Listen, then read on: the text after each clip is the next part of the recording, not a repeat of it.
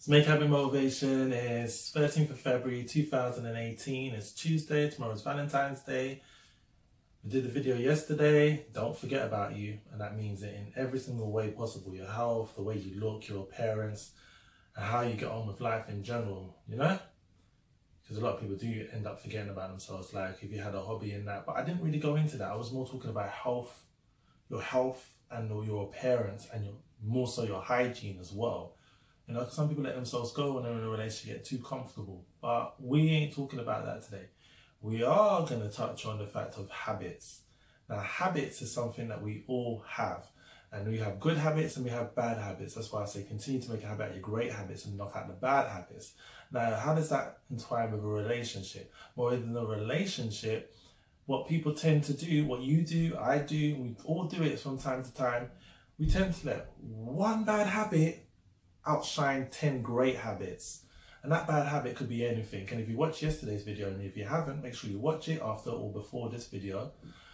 It's just the fact that someone can do something so trivial, like, I'll use an example. Now, some of the examples are probably going to be a bit controversial and a bit of a headache, and you know, but let's go for it. You had a bad day, yeah?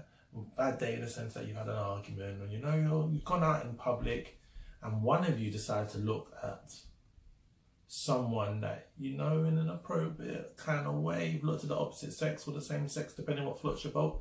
But the point is, that one thing sparks into an argument, and sometimes, some cases, ends a relationship for many years.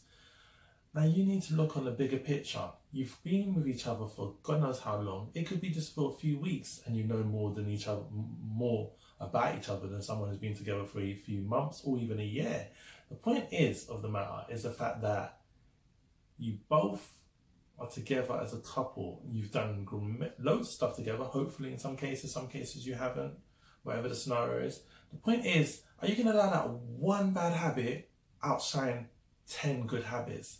Now, that's a problem in itself, and that's a controversial subject. But at the same time, we are not perfect. There's no such thing as a perfect relationship. Perfect relationship, you know, from time to time, I've heard it, my sisters, female friends from prior before, they used to say, you know, I'm looking for the perfect man, I'm looking for the ideal man. And then you picture what you want and all of these things, but you forget that you're in a reality that this is not a perfect world.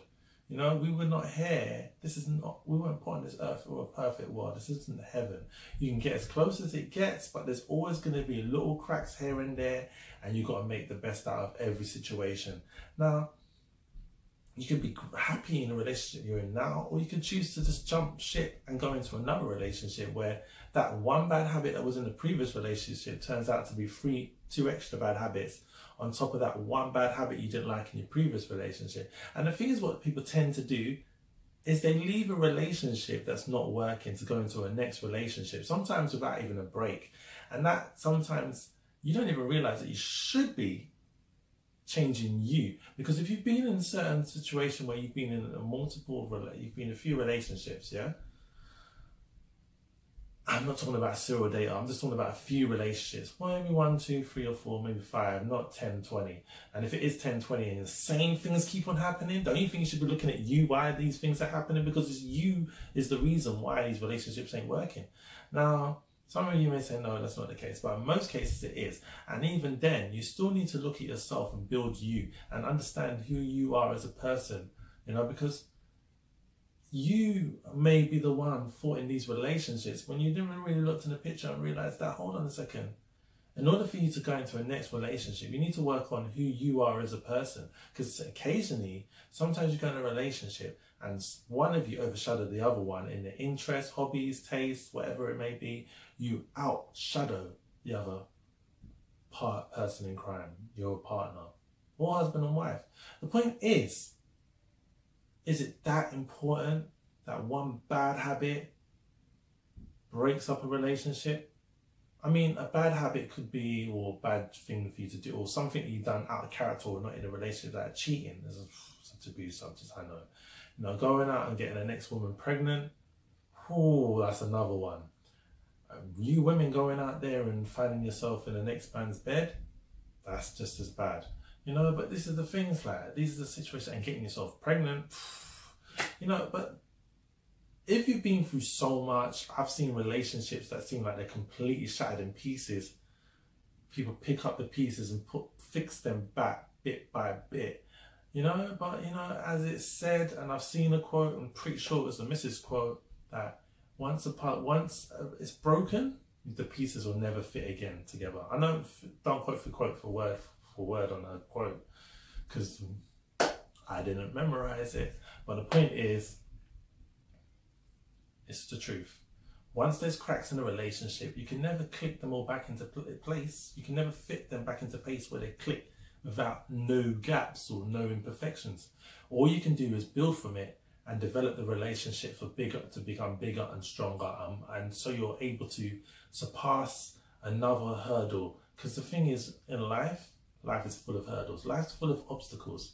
So that's all I've got to say to you right now. Don't let one bad habit be the outcome of your relationship and the end of it. Yeah? Continue to make a habit out of your great habits and knock out the bad habits one by one. Stay positive, productive, and patient. Yeah? And believe, vision, achieve. Remember to be consistent, committed, and confident. And make a habit in God. Subscribe, like, share, leave a comment. I'm out. Don't go introducing them to the family. Don't do it. Please. Do not introduce to your children. I know you want to know if the children say it's a yes or no, depending on the age of them, and don't get them calling them mum, dad. That's just wrong. Wait a little while. Don't go there and do that. It's just not right.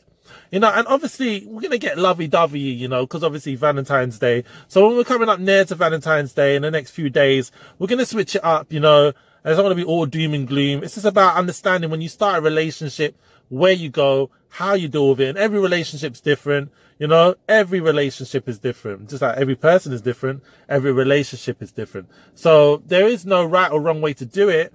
I'm only giving you a little idea, planting the seed, and letting you understand, like, just understanding that certain things you just don't do. If possible, you don't do it, or you